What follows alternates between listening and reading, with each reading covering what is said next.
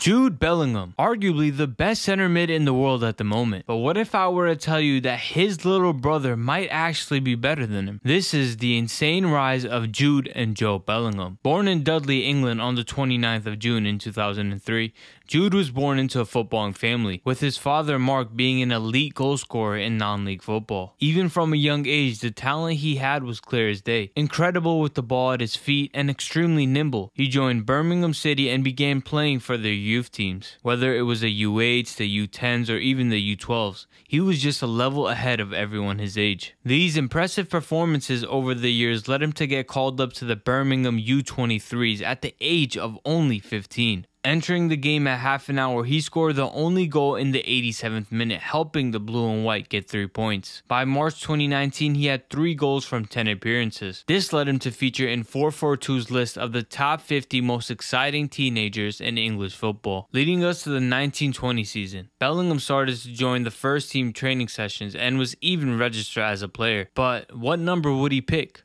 Well, Bellingham's youth coaches told him that he could play anywhere on the field. The 4, the 8, or even the 10. If you add up all these numbers, what do you get? The iconic 22. And so after weeks of training with the first team, on the 6th of August in an EFL Cup game against Portsmouth, Bellingham became Birmingham City's youngest ever first team player at 16 years and 38 days. He played 80 minutes in the 3-0 defeat, but was named man of the match by the Birmingham Mill. Speaking after the game, manager Pep Claudette said, "Bellingham will go right to the very top. The boy plays like he's 25 years old. His speed, his touches, everything about his game is excellent. I'm just as excited as all of you are about his ceiling." And the saying goes, sometimes you have to be at the right place at the right time. And boy was Jude there, as 3 weeks later on the 31st of August in a game against Stoke City, Jefferson Montero after half an hour got an unfortunate hamstring injury, forcing him to come off. In steps a 16-year-old Jude Bellingham. As he came onto a struggling Birmingham side, he did the impossible, picking up the ball before taking a touch and striking the ball into a deflection, scoring the winner of the game. Moment for Jude Bellingham! In front of the Tilton! 16 years of age! Leading Birmingham back from 1-0 down to beat Stoke 2-1 and becoming their youngest ever goal scorer, aged just 16 years and 63 days. And because of this, he started the next few games. And 2 weeks later, he scored the only goal from Matrabi's cutback. Bellingham continued his fine performances in the next couple of weeks, as he was named the EFL Young Player of the Month for November. When Bellingham was asked where he would like to play, he said, "I can play anywhere. Wherever the team needs me, I'll be there. Whether that's left back, right back, center back, I don't care. I just want to play." Bringing us to the January transfer window, which due to Bellingham's insane form, it saw him getting linked with multiple teams. And on the last day of the window, it saw Birmingham reportedly turn down £20 million from Man United. But that didn't stop Bellingham, as he continued to be a first team regular, and by the time the season was suspended due to a certain virus which will not be named, he had made 32 league appearances. As the season resumed behind closed doors,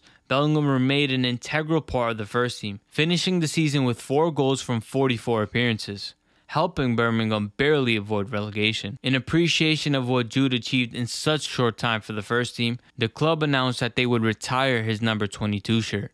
In their words, to remember one of our own and to inspire others. But the accolades didn't stop there, as he won both the Championship Apprentice of the Year and the EFL Young Player of the Season award, leading us to the 2021 season. At the time, many believed that Bellingham would leave Birmingham, and it was reported that he and his father had visited several major clubs, of which Manchester United and Bundesliga club Borussia Dortmund were the 2 favorites. But he was more impressed by Dortmund's record of including young players in the first team. As evidenced by the likes of Jadon Sancho, Bellingham reportedly settled on the club as his destination of choice.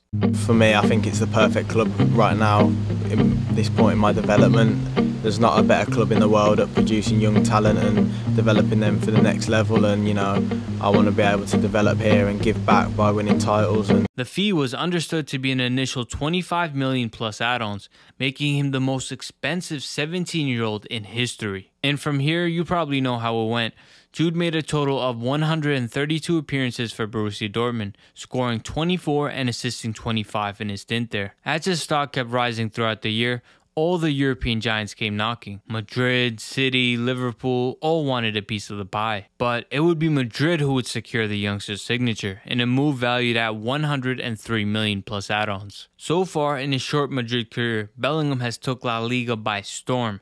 In his first 2 games for Real, he has 3 goals and 1 assist, and this is only just the beginning. Jude has the potential to become the greatest English midfielder of all time, finally ending the debate of Lampard, Gerrard, or Scholes. But what if I were to tell you that Jude's little brother could be better than him? Introducing Jude Bellingham, an exciting young prospect. Unlike his older brother, who's much more of a well-rounded midfielder, Jobe is strictly attacking orientated. So let's look at some stats.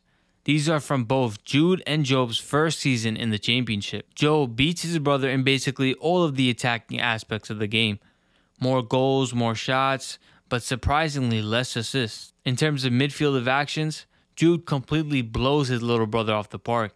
And even defensively speaking, it's not even close. So yeah, Jobe might not be better than his older brother right now, but just how good is he? Well, Jobe likes to operate much higher up the field than his brother. With Jude being able to play anywhere from 5 to 6 to 8, Jobe's best position is an attacking 10, creating opportunities for his strikers. And he doesn't just create chances, but he scores them as well.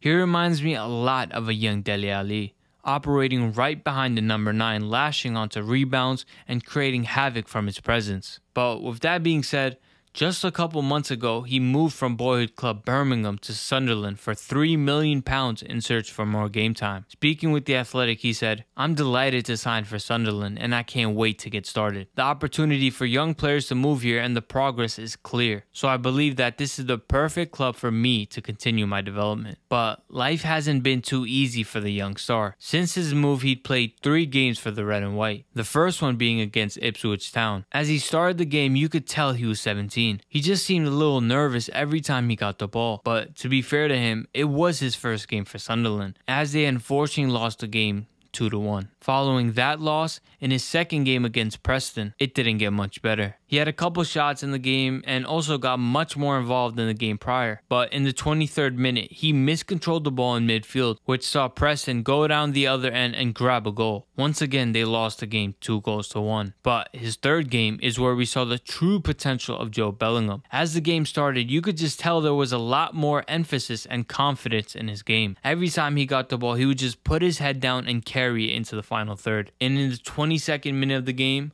his hard work had all paid off. Well, and it's in! And Jobe gets his first goal! Yeah, good finish, and it's well worked as well, isn't it? Straight back into the game. But it didn't stop there, as 30 minutes later, he would get his second of the game. There we go. There we go. Bradley's out with the assist. Yeah, it's good, isn't it? And that's it for this video. Let me know in the comments which player you guys want me to cover next. Take care and peace.